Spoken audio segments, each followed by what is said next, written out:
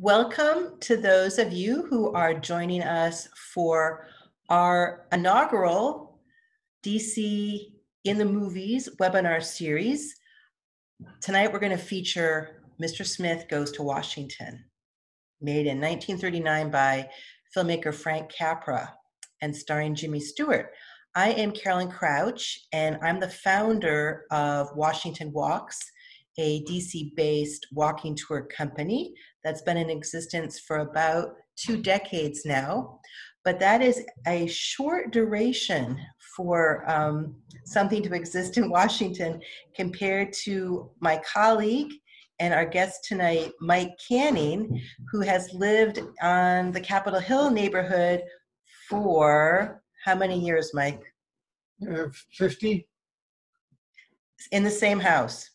In the same house. Wow. Did you ever consider moving?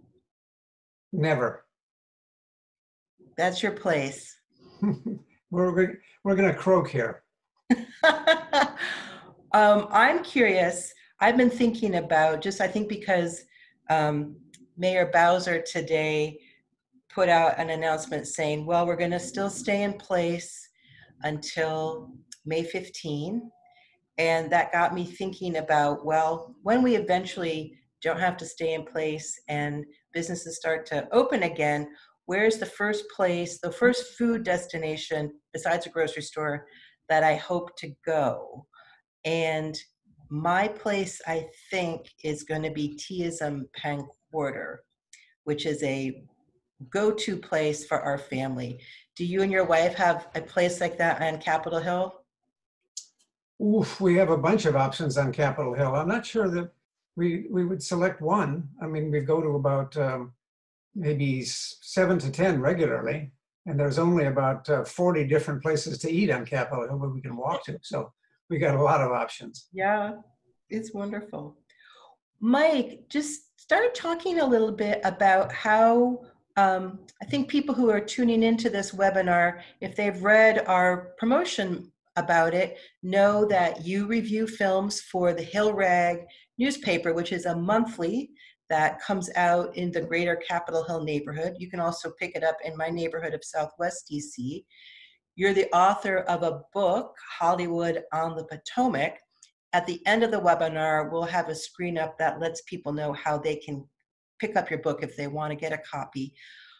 But how did you get into reviewing movies? A very good question and a very odd answer. Serendipity. My working life for 30-some years was in the U.S. Foreign Service. So 2/3 of my 30 years was spent overseas in 8 different countries on 4 continents. Quite a variety, mainly in Latin America. I retired in 1993, so more than 25 years ago. And I was literally wondering what I was going to do next in my life. And I was attending a seminar about work after the Foreign Service. And I knew I wanted to do something different. And a miracle of miracles, in the Hill Rag itself, the newspaper I eventually joined, they had an ad for a film critic. Amazing. The timing was just spectacular. And I thought, well, I've worked with movies all my life because I was in a cultural and information or press job in various embassies around the world. And I was a big film fan at the time, always had been since I first saw Bambi at 4 years old. And here was a chance for me to maybe actually do something about movies, get more involved. And I'd written a lot about them anyway. I'd written a lot of essays and other program notes and so on for decades. So it was in my blood already. And the paper hired me. I provided a little essay from a current movie, and they hired me, amazingly enough. You remember what the essay was? From what film? Sure. I had to review a movie that was out at that time. This is 1993, about October, no, a little earlier, but like August. And I reviewed the just released Kenneth Branagh. Henry V? No, sorry, the comedy, I'm blanking. Much Ado About Nothing. The set in fakey Italy, right, with Kenneth Branagh and his wife at the time, Emma Thompson. So I wrote about 600 words, sent it in. They said, this is fine, we'll take you on. At the time, the Hill Rag was bi-weekly, so the deadlines were tougher, but I didn't mind. And I would write 1 to 3 reviews each week or bi-weekly. Anyway, that got me in the game. Okay, sorry. And so how I'm sort of connected to you, or was connected to you, was I went to a talk that you gave on Capitol Hill at the Masonic Hall. Right. And it was on how Hollywood could have gotten it right when they're depicting Washington in their movies, but so often they didn't. Correct. And that was sort of an irritation. It was a really excellent lecture. About that same time, at Washington Walks, we were launching or about to launch. We don't typically do bus tours, but we really wanted to do one about movies set in Washington, D.C., and then go see where these films had been, what they had, how they used DC, and we called it Real Washington, REEL. We did it for about 2 years, but kind of realized, we're really meant to be walking tour guides and be a walking tour company. But this notion of your book, Hollywood on the Potomac, has stuck with me and stuck with us. And so happy that you were willing and are willing to do this series of webinars with us. My pleasure. So let's, I'm going to put up the first visual, which is the movie poster for the film we're talking about tonight. And who are we seeing in this movie poster? We've got, their credits are given at the bottom there, you can see. The name above the title, Frank Capra, he's the director, which is, by the way, the name of his biography, which I consulted in writing about this. He's the name above the title, as directors were in those days. This is 1939. And there's Jimmy cuddling with Jean Arthur, his co-star. She gets first billing notice.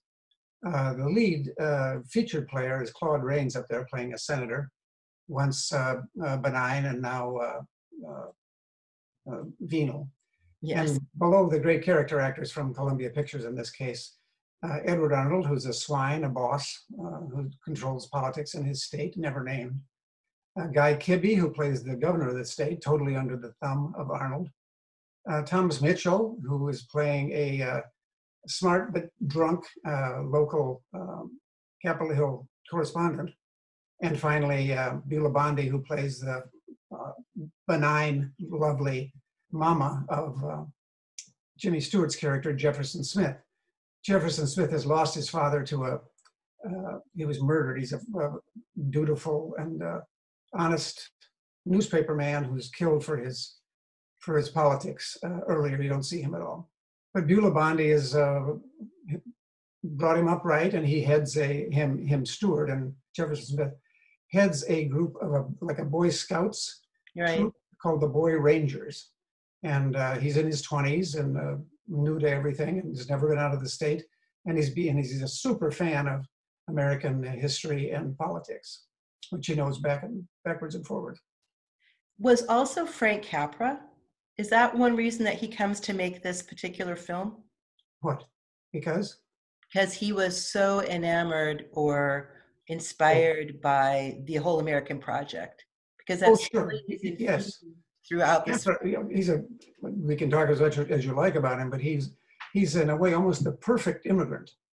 A kid born in Sicily in 1897, who in a town outside Palermo, who came to the States when he was 5 and ended up in California with his family. Had some education, but dropped it, got small jobs on a film set. He was in California after all, and got hooked. But he also got hooked on America. Everything that happened to him was kind of a miracle, he thought. And he never lost his both naivete and awareness of the new country he'd been adopted by. So he, as you say, he's an immigrant who had his every life dream fulfilled, pretty much. Wow. Did it take him a long time to get this film made? Did he face any obstacles? And actually, did he have a difficult time obtaining the source material, which was a novel, right? Correct. A guy named Leslie Foster. No, he did not. He was on a roll like very few directors in American movie history. In the period between 1933, when he was just in his mid-30s, till 1939, this film, it's 7 years technically, he was nominated for Best Director every year but 1935. Wow. And of his films, of those 6 films, 3 won Academy Awards as the Best Picture. Mr. Smith did not. But others, he was a star. He was Yeah. relatively young, not even 40. He was Wow. 40 by the time he made this picture, but he'd already won 3 Academy Awards. He was named the head of the Directors Guild at a very young age by his cohorts. He was on a tremendous roll. He was the star for Columbia Pictures, by the way, at that studio. They didn't have stars like Clark Gable and Greta Garbo at MGM. Their star was Frank Capra. And people went to see, and they had much less to spend, so the movies were much more crisply funded. But people went to see a Capra film because they thought it would be good and they'd enjoy it. It would be a good mix of drama and comedy. And so he had great renown. He had no problem getting any project he wanted. And he had read of the Foster book, the novel, and was interested in it. He also wanted to star Gary Cooper in it because he'd had a good rapport with Cooper in Mr. Deeds Goes to Town just 3 years earlier. But that connection didn't work out. Cooper had something else going. And he was going to call it Mr. Deeds Goes to Washington. That was going to be the title because the character would be rerun. And by the way, he would also have Jean Arthur as his female star. So he was going to hire her anyway. Anyway, he ended up with Stewart, who was borrowed from another studio. And it turned out to be terrific casting. But no, he had no problem funding it. Of course, he didn't have the money of the big studios like Warner and MGM and RKO, but he got it made and he got the budget he wanted.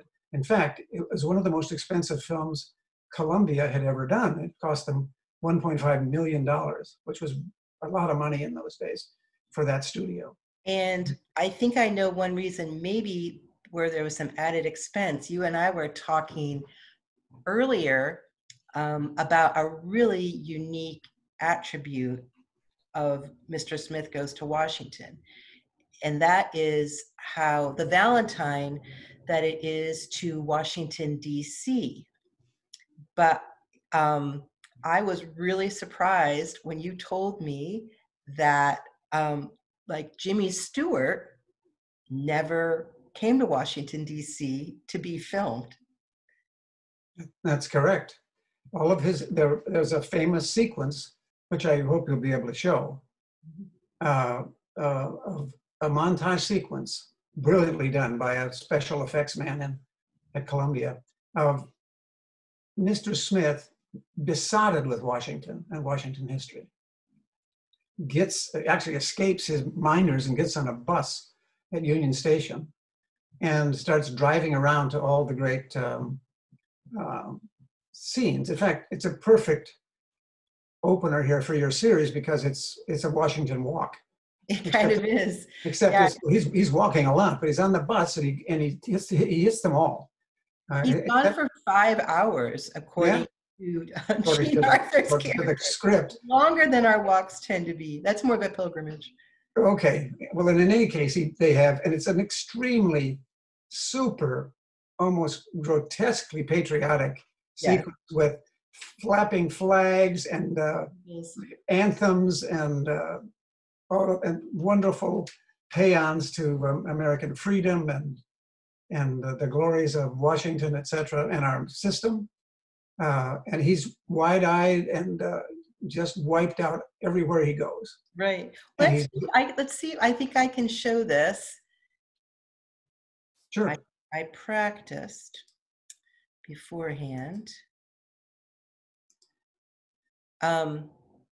What folks are seeing right now in this still is he's arrived at Union Station, and that porter is holding some pigeons that he brought with him from his home state out west. And these are his minders that he's managed to escape, and we're about to see him start his tour. So let me see if I can get this to work. Call the hospital. Hurry up. All right. Get me a bed while you're at it. Boss, will you hold this a minute for me, please? Thank you. Come back here.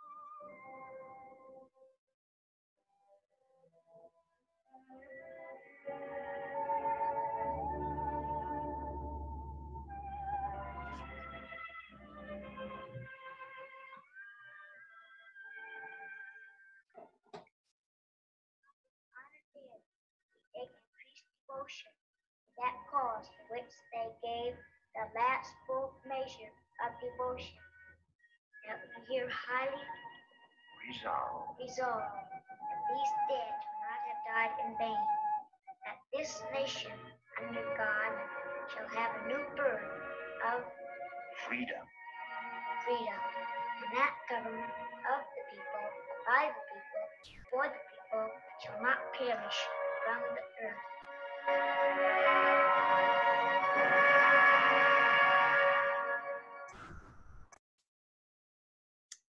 So sorry though of those of you who could not see that. I apologize. That is just rookie technology working on my part, but Not on your back behalf. up to we'll just recap. He goes and sees, he's on the equivalent of what used to be the Tourmobile, I think.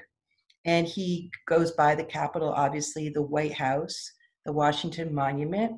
He goes over to Arlington and sees the Tomb of the Unknown Soldier. He actually does it. The order that he does this tour isn't really the order that you would do it.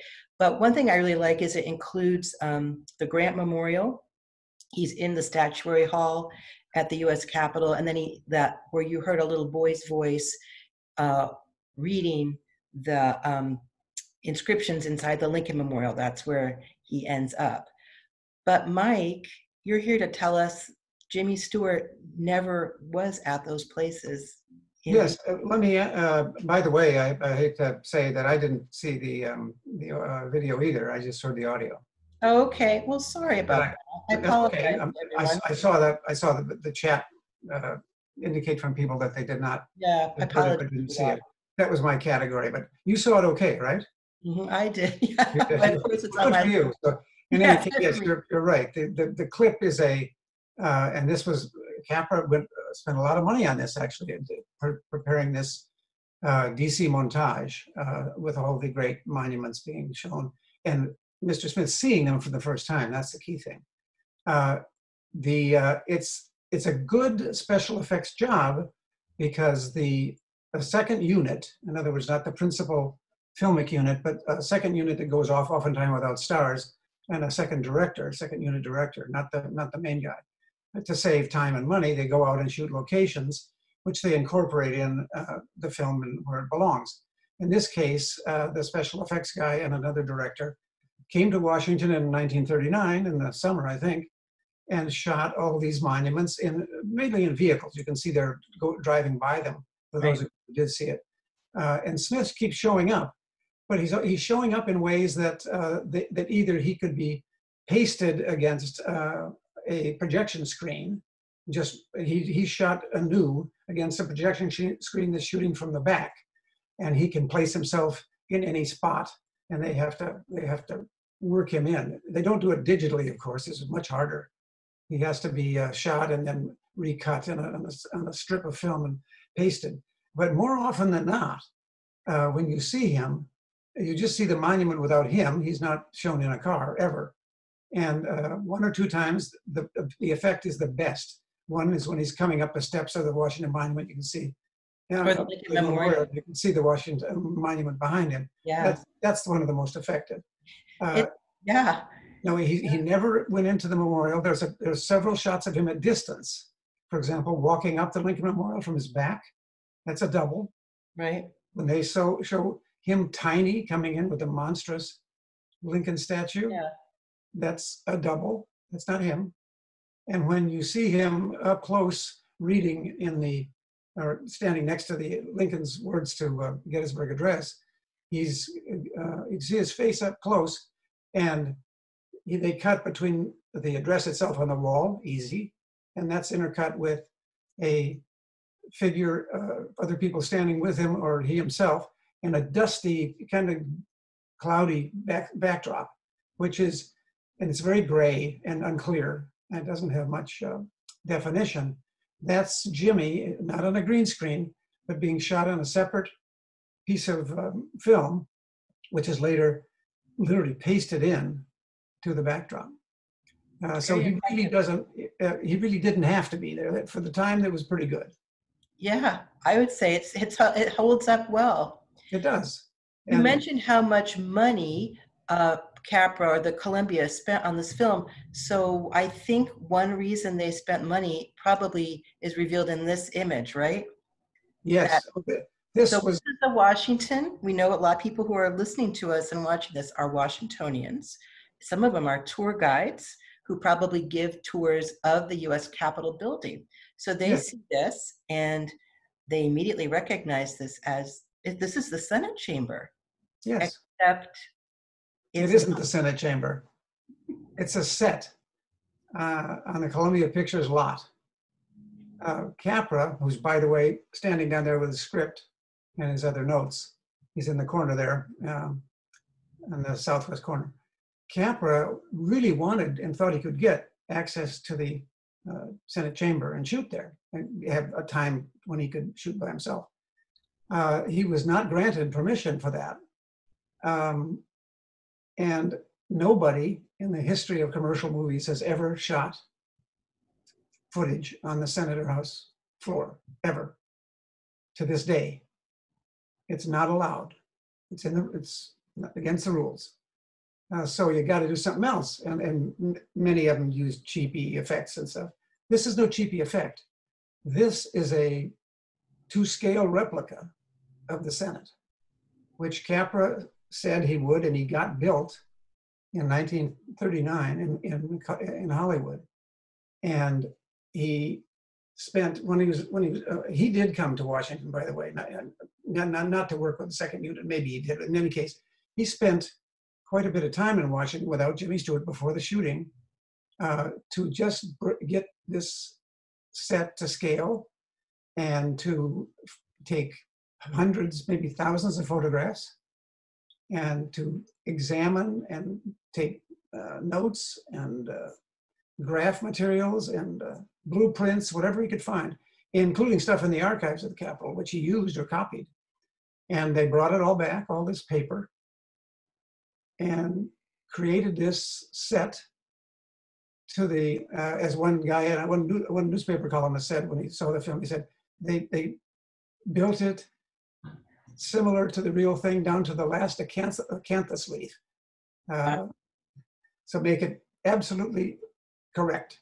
And it became famous. It also took, talk about expenses, it took 125 men, only men, I guess, carpenters and every other kind of worker to build this over about 4 months. And the set alone cost $100,000. Wow. Which was multiple millions in those days. By far the single biggest item except for cast costs.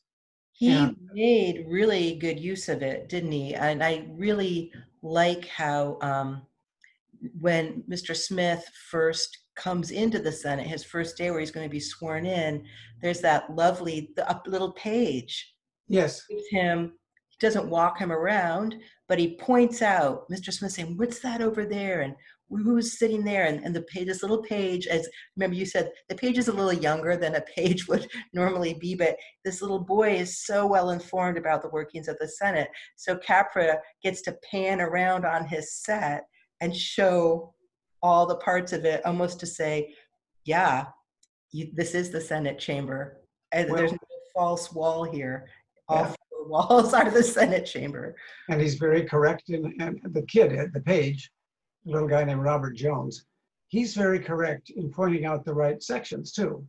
Because this is such a perfect imitation, he can spot the sections of the chamber very precisely and tell exactly who can sit there. Right. So it's exact in that respect too. I love the fact that, and I always highlight this in my talks with this movie, is how this set, this replica, became a perfect model for the Senate, where at a time when most people had never been to Washington and didn't come here on school trips or spring break or travel here for any kind of tourist stuff. Very rarely. People didn't have cars. People didn't fly. This was, to all intents and purposes, for the American public, an introduction to their legislature, which I find very gratifying. And that's why, and the film was a big hit. So millions of people got their first look of the chamber through a fake, but an exquisite fake, maybe the best set ever made in Hollywood. What happens to the set after Mr. Smith goes to Washington? It was broken up and put in, stacked in racks and big warehouses, and has been brought out several times for other films because the replica is a replica. It's still the same size. It hasn't changed. Maybe most prominently, the film that used it was another Senate-driven movie called Advise and Consent. Ah, yes, which we'll be talking about, in 1962. Yep. And very much a Washington film, but very much about senators. And that was used, all the dimensions were there. They had to do a lot of touch-up. And they had, when you see Advise and Consent coming up, you'll see that there's different paintings. They've got different fabrics on the wall. They kept most, if not all, of the desks. By the way, all those wooden desks, one per senator, 96 in this case, were handmade. They're handmade replicas of what the real desks look like. Good walnut wood. Carpenter, really master carpenters produced all of them. A couple of them are still around. Right, you said at least one of them is here in DC. It's at the U.S. Capitol Historical Society. Yeah. But I don't think they have it out. They should. They have. In any case, this is a masterpiece of what filmmaking can do. Yeah. It sounds like to me that Mr. Smith Goes to Washington, Frank Capra, in your criteria, they got DC right. This is not a film where you're going to roll your eyes and say, oh, they could have done so much better in depicting the goings on at the US Capitol and Congress and our city. Yeah. I'm sensing that this is a film where there's a lot of success in conveying Washington, D.C. Do you think that? Yes, although in my book I highlight a few goofs, but they're not necessarily. What are they? They're not necessarily structural. Well, one is procedural, and this happens when at the beginning when Mr. Smith comes in to get sworn in as a new senator, and there are, although it's an opening of a session, it implies, so it would be fairly full of people, but it probably has more people sitting in the Senate for the noon session than would or normally be the case. But more egregious, and this has been the case ever since we had a Senate, when the president of the Senate, he's called, by the way, which is of course the vice president. Yeah. Correct? Constitutionally. But he's never called the vice president. He's called the president of the Senate. And every time we see the floor or the dais, the same guy, Harry Carey, is in the seat. It never changes. That would never happen, ever. It's done for dramatic effect and for the script.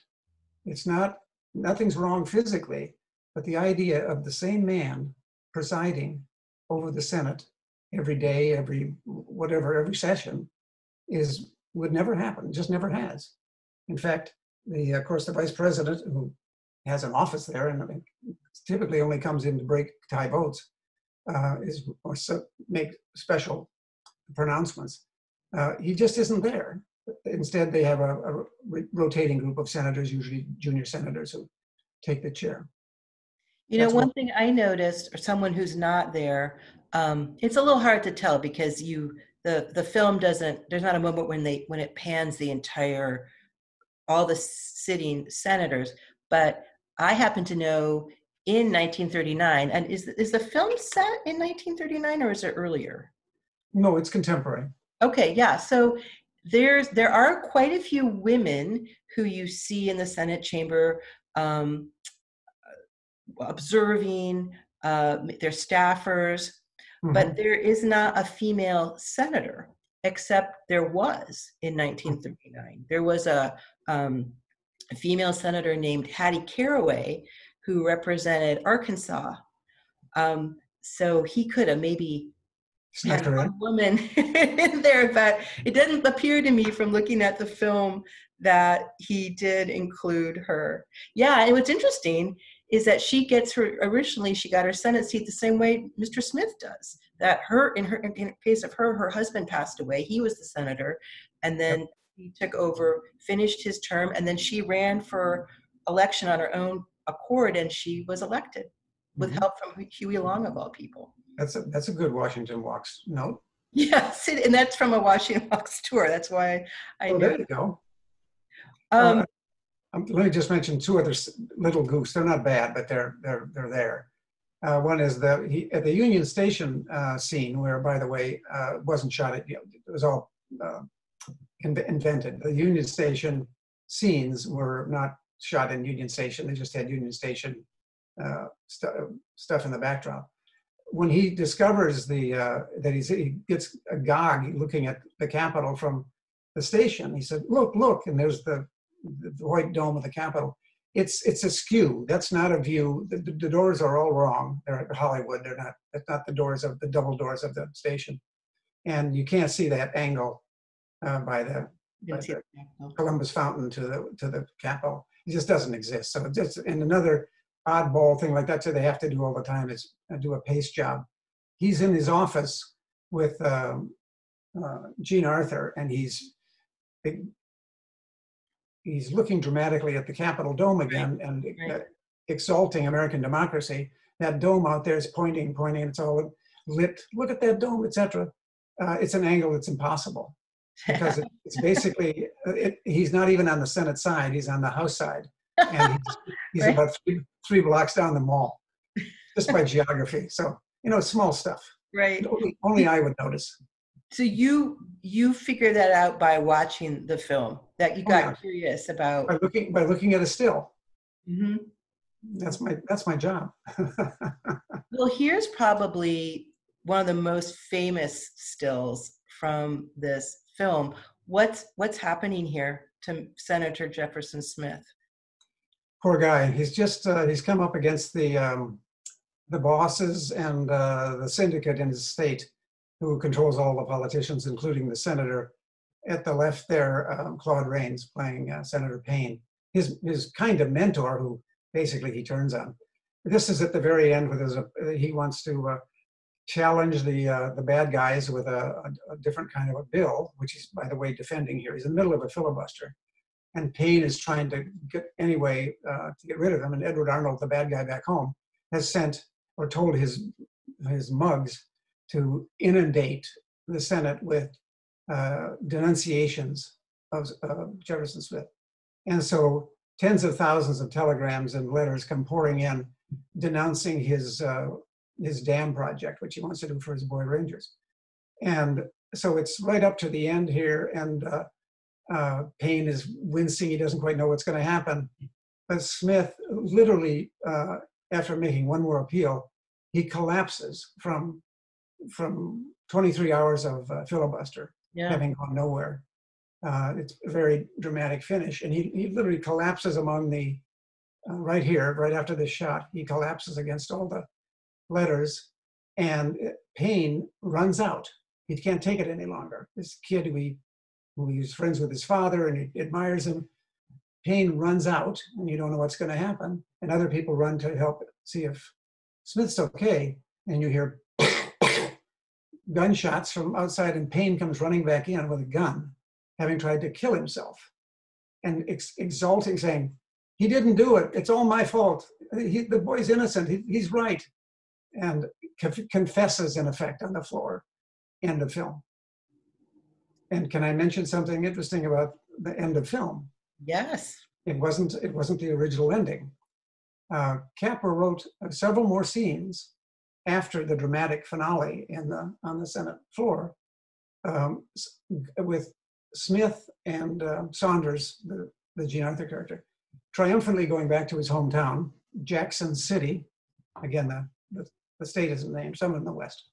And there were several scenes of a triumphant Smith and his now wife, I think, or girlfriend, whatever, coming into town on a train, like a ticker-taped train, and going on a parade down the main street. And while they're going down in the parade on the street, he sees Senator Payne on the sidewalk, and they've reconciled. And now everything's going to be okay. So it's a super happy ending, right? With them triumphant and ticker tape flying in their face. All of this was cut. It was a happy ending, but it was much more dramatic in the final version, which Capra figured out.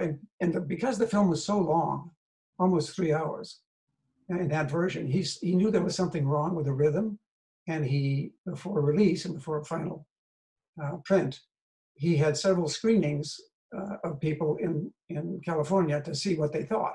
And basically the consensus from those viewers was, or previewers, was that didn't need that stuff at the end. It was already clear. And of course, they made the right decision because it's dramatically effective. Right. How was the film critically received when it was released? Extremely positively. It wasn't that rare a case, because Capra films were basically all favored, and they were all critically acclaimed. I mentioned his award nominations for almost 6 years in a row. Yeah. So what were some of his other films he did get nominated for or receive awards for? Yeah, in the 30s alone, he won Academy Awards for It Happened One Night, Clark Gable and Claude Colbert. He won for Mr. Deeds Goes to Town, Gary Cooper and Gene Arthur. And he won for You Can't Take It With You, with Gene Arthur and Jimmy. And that was 1938, and then 39 was Mr. Smith, which was nominated for Best Picture, but did not win. In fact, it had 11 nominations for Academy Awards in 1939, the 1939 year, and it won one. Best original story. Best original story from the novel. I mean, the novelist rewrote. What the best did it? Pardon me? What won Best Picture that year? Yes, because it had 11 nominations too. Right. What? Okay, 1939. Gone with the Wind.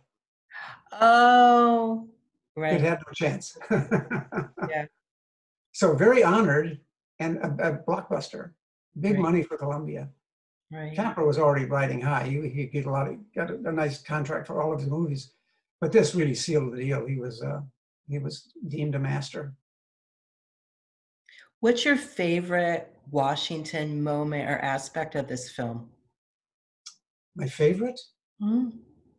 Gosh, I really love him coming into the chamber because it says so much about what the film was trying to do. And it's so super patriotic, but it isn't corny. Mm-hmm. Many critics didn't like Capra. They thought he was too sentimental.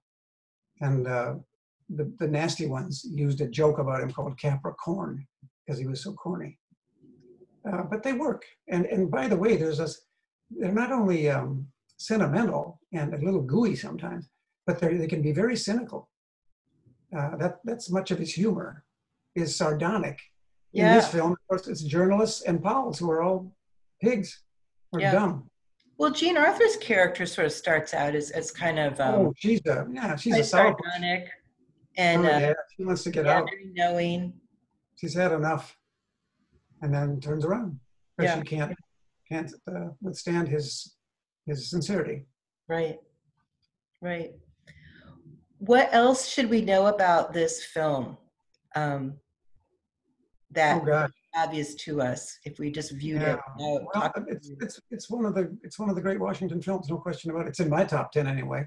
And it's also another thing is that historically it's been iconic in the sense that it was popular when it came out. It never stopped being popular. It was reissued many times, made a lot of money, and political movies typically don't. And it's hung on as an icon. Mm-hmm. If most Americans who go to movies at all think about a political film that they remember or have heard of, most would probably say Mr. Smith. This is what, 80 years ago? It's amazing. Right. Well, we have some questions. Please.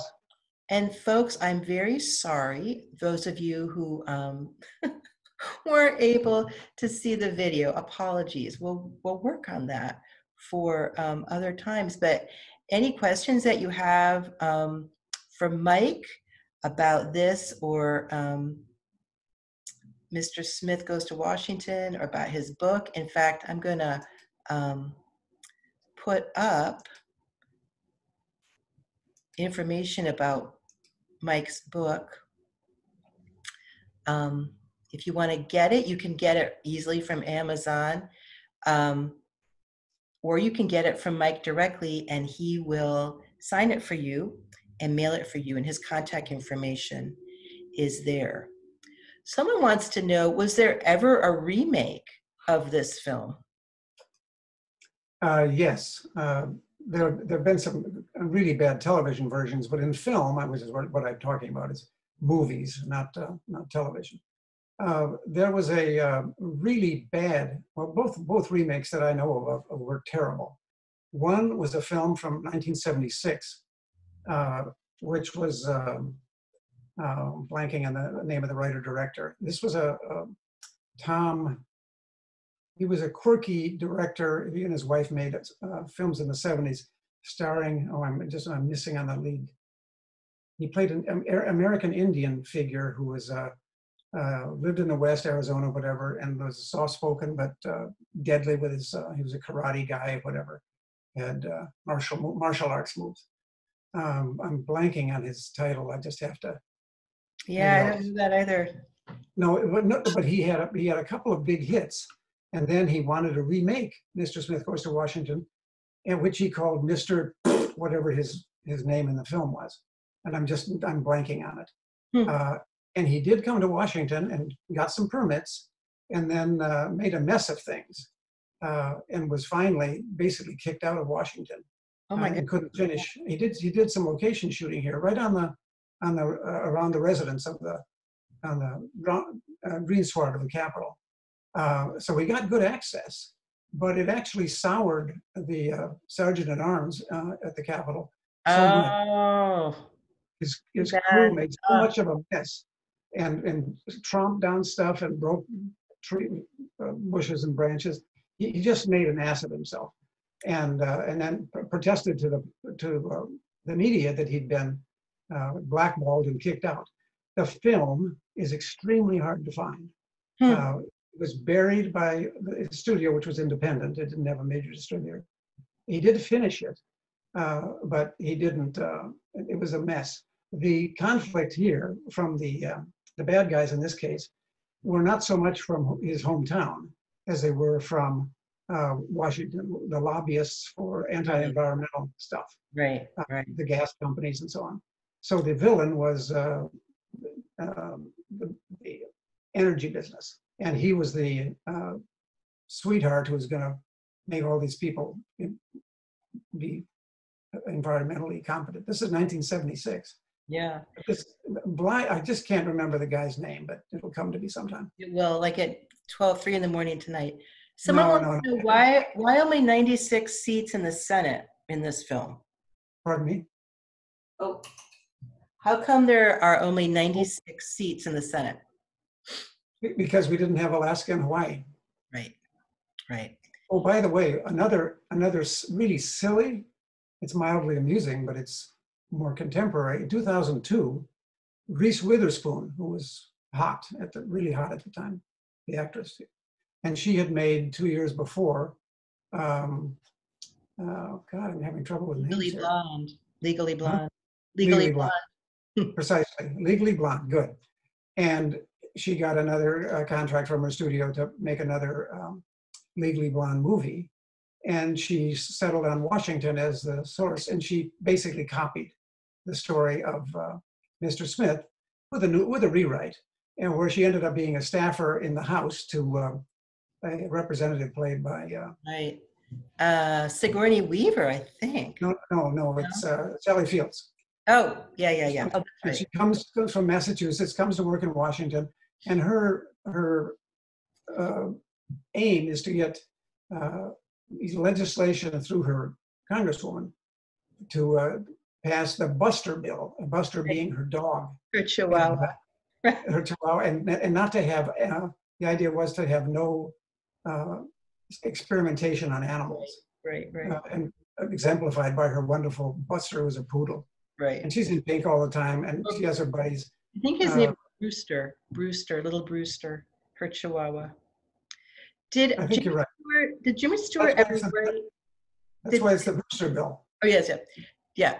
Did Jimmy Stewart ever write a memoir or talk about his memories of doing Mr. Smith Goes to Washington? He did, but I haven't read it, so I can't tell you. I've read Capra about his making of the film, but he talks about amply. He had a good time. One good story about the opening of this film, which was unique in DC history. The film was much anticipated. People were all excited about it, especially people on the Hill.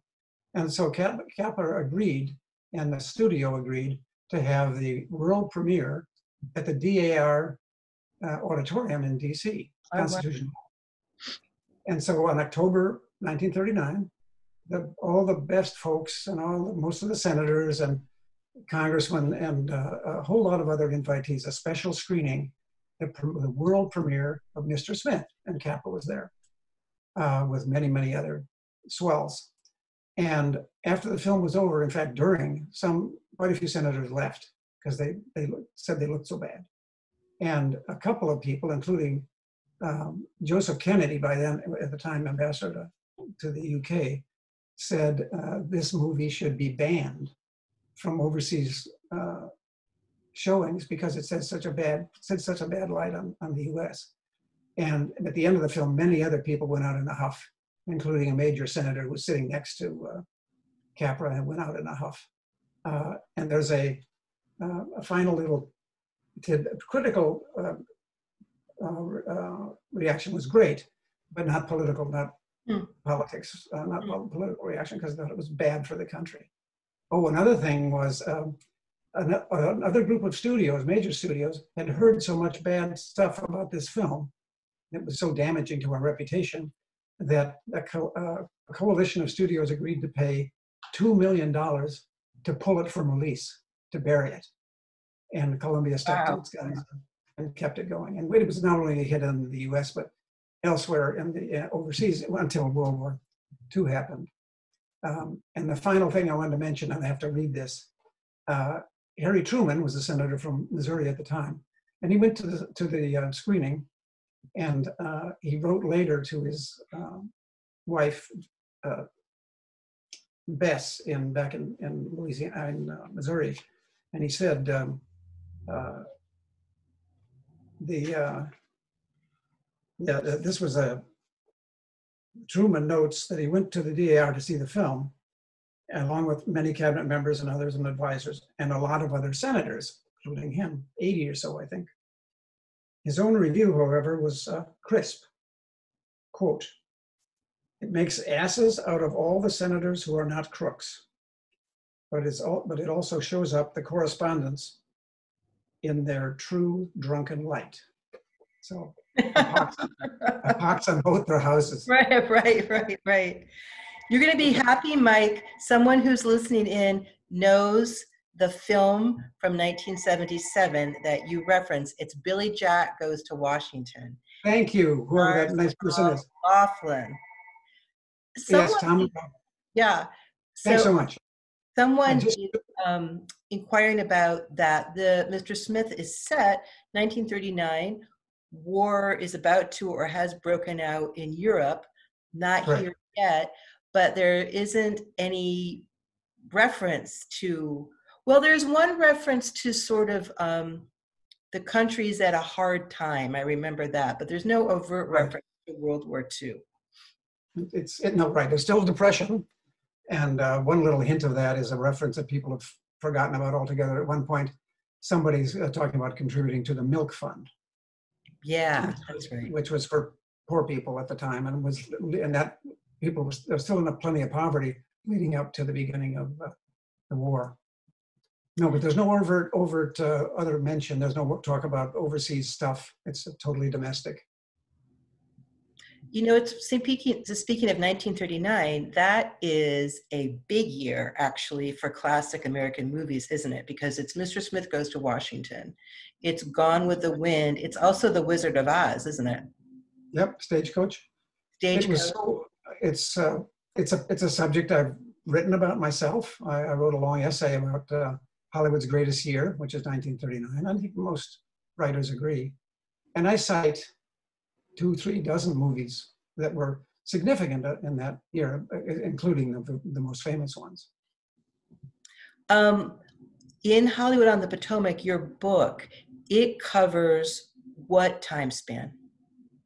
It starts with Mr. Smith, which seems appropriate because it's really the first significant Washington movie, and I'll underline that with it. It had on-location shooting of significance for the first time ever. There'd been other Washington movies and movies with politicians and presidents, not many, but a few, including in the silent era. But the first movie to actually depict Washington in a serious way, even if it was modest, but with that great Senate set, was Mr. Smith. It starts with that. And it ends with when I stopped writing, when I was commissioned to do the book, and I finished at the end of 2011, and my last film was J. Edgar by Clint Eastwood. How did you get commissioned to write Hollywood on the Potomac? Well, in my retirement, I'd been writing a local column about movies. I highlighted movies that were about Washington or had Washington elements because I enjoyed it. I lived here. They were more interesting to me. I started doing a series of lectures in my hometown, my area, Capitol Hill, at the local library. They were small basement showings of screenings of film on video. And the people who let me do this, the local library, had a group of local citizens who have a support operation called FOSSEL, pardon the expression, FOSEL. It's actually headed by people over 65, like me. But they said, we like the idea of your doing these talks, and I wrote notes for each one, which later became chapters. And they said, would you ever thought about doing a book? And I said, of course. I've got half of it written in my head because I've been writing about this stuff all the time. And so they gave me big bucks to make sure to get a printer, and they paid for a designer setter. I did most of the photographic stuff. I acquired that myself. And I got a big help from the main DC library because they underwrote me by agreeing to buy 250 copies off the top. Wow. So that was a great opener to be able to finance it. It didn't cost much money. It's made its money back several times since, but it's did okay. I'm still got copies, so I'm still trying to peddle them. Yeah. Mr. Smith is in your top 10 list, you said. Sure. Would you be willing to share your top 10 list with us? Sure, I'll give them to you right off the bat. I'll give you two of them. These are in chronological order. Mr. Smith starts off, no problem. Mm-hmm. Born Yesterday from 1950 is a wonderful comedy. It was a big hit on Broadway and starred Judy Holliday, made her a star. And it's very much a Washington picture. It has a lot of Washington location stuff. The Day the Earth Stood Still, an early science fiction film, which takes place in DC. We're going to talk about that next Wednesday. Oh, great, okay. The Day the Earth Stood Still. I'm sorry, I was 7 Days in May, a real tough thriller, political thriller with Frederick March, Burt Lancaster, and Kirk Douglas. And Burt Lancaster is a rogue general who's trying to take over the government, staging a coup. All the President's Men, 1976, not to be forgotten, and probably the best Washington movie ever made. Not because of politics, but because of journalism. Being There, a great comedy, one of Peter Sellers' last films. Broadcast News, another terrific DC comedy, shot entirely in Washington, completely. One reason I like it so much. A Few Good Men, courtroom drama with Jack Nicholson and Tom Cruise. In the Line of Fire, a really good thriller, Clint Eastwood running after a bad guy who's trying to assassinate the president. Slam, a very little known but wonderful, totally locally produced film made by a documentarian about a guy who's a rapper, talker, a poet, in his travails, getting out of the DC jail. And then I like State of Play, which is a Russell Crowe, Helen Mirren picture. Also journalistic. Journalists, yeah. Here's one final question. This is like 10 others that I love. Oh shoot, where'd it go? Hold on. Somebody has a favorite? The reaction. There's a reference to Eleanor Roosevelt or Franklin Roosevelt in the film. Maybe someone makes a little crack about them. And this person was wondering what the reaction might have been from the Roosevelt administration to the film. The Roosevelt administration, boy. Yeah, let's see here. I just found the question, sorry. This person wrote, I enjoyed the handoff reference to Eleanor Roosevelt. Joke that after Senator Payne becomes president, First Lady Miss Payne might write a column called My Day. So any information about how FDR and Eleanor might have received the film? I really don't know. A biography of the Roosevelts may show something, but I'm not aware of it. I haven't ever looked for it myself. It doesn't mean there isn't something. Right. There's somebody telling like a biography about what they were up to, because he was in full command of his office at the time. Right, right. He was getting ready to run. If you all are interested in watching Mr. Smith Goes to Washington, you can rent it to view on iTunes, Google Play, Amazon, I believe, and there's one other online source, which I'm blanking on what it is, but it's readily available for people to look at if they want to. And let me just show you what we've got, if I can find it, coming up next week. No, I don't have that in front of me right now, sorry. But next week, Wednesday night, we're going to be talking about with Mike The Day the Earth Stood Still. And then next Wednesday at 12:30, we're going to be talking with one of our Washing Walks guides who's a former ambassador. His name's Mark Bellamy, and he's going to be talking about a